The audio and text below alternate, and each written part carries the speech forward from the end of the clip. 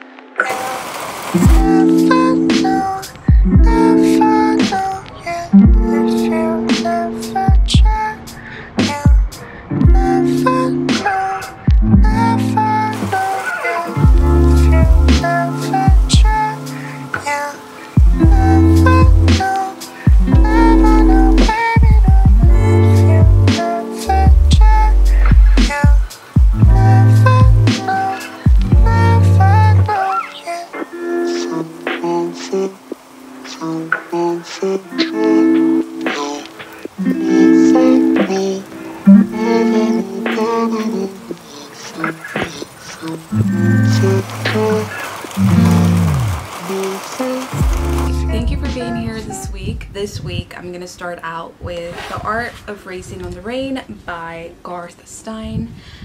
This is incredibly heartbreaking. It is very, very emotional, especially if you do own a dog, if you're a pet owner.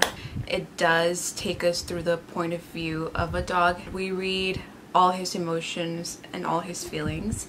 The first chapter, we do get to know that the dog is dying and he doesn't have any more energy to do a lot of things.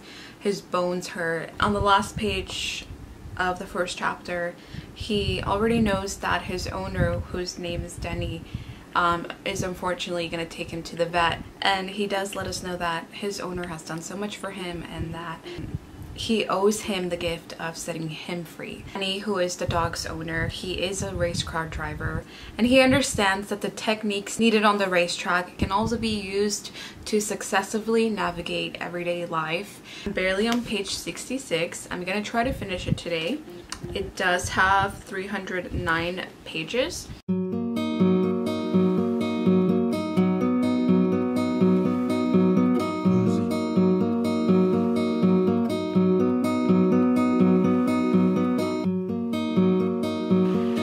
that's when I know we have done it. The clerk asks each juror to state their individual vote. Monumental loss. She consulted the statement for hope. And 60 young gymnasts traded bare feet on vinyl mats, dirt flats, and tile floors.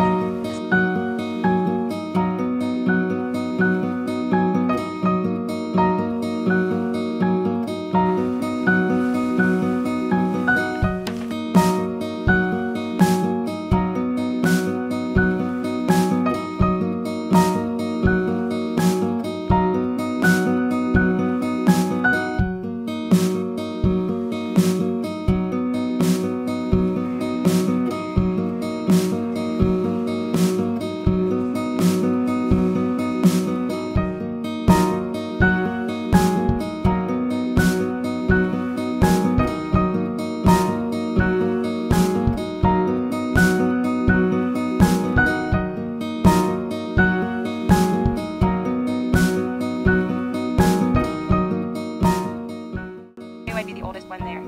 I made silly faces, let my guard down, and drank liquor too fast, not factoring in that my tolerance had significantly lowered since college. I thought maybe I had fallen and was in an admin office on campus. I was buried a little pile in every room I sat in. I was asked to sign papers that said, rape victim, and I thought something has really happened. Hello, my friends. Today is Friday. About a week that I haven't continued this vlog, so I'm just gonna update you guys really fast with my readings. What the hell is going on? Today is Friday, July 2nd. I haven't even started a vlog for the new month, which I usually do.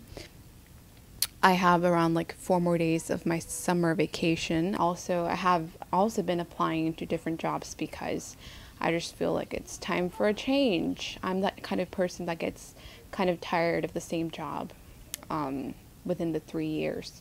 So I have been applying to jobs. I have been looking at universities to do my credentials. And for those of you who are new, I did get a bachelor's degree in liberal studies with a concentration in Spanish. But I do want to be an elementary bilingual teacher.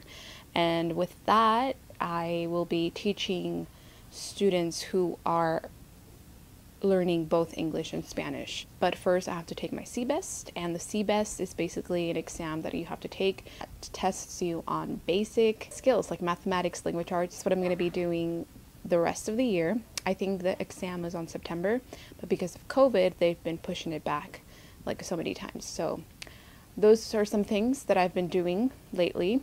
But yeah, I did finish reading The Art of Racing in the Rain. I don't think I updated you guys with this book, but I did rate it a 3 out of 5.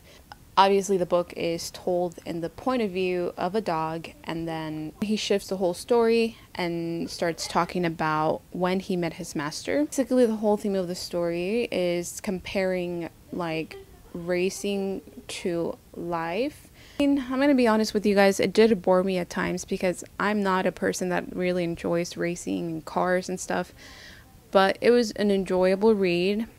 Yeah, that's pretty much all what I have to say about this book. I did finish reading Know My Name by Chanel Miller for our book club pick, and our meeting is tonight, so I'm getting ready for that. I just felt like I couldn't breathe throughout the whole novel, the whole memoir.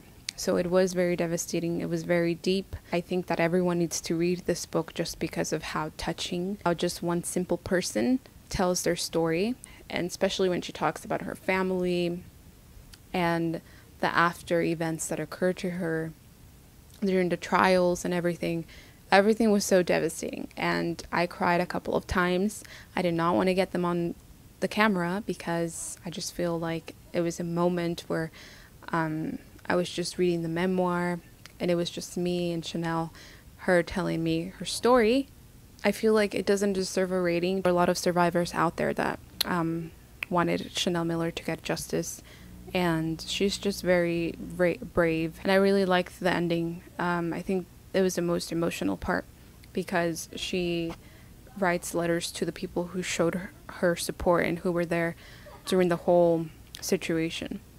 The crime of sexual assault depended on our silence, fear of knowing what happened if we spoke. There are a lot of women out there who have gone through sexual assault, and they don't come out because of fear of knowing what happened if they spoke. A lot of people will call them liars, tell them that it happened a long time ago. Why are you barely speaking up? Please, please, please make an effort to read this one. I'm very proud that we picked it for our book club. Thank you so much for watching, and hope you have a wonderful weekend. But yeah, talk to you guys later. Bye.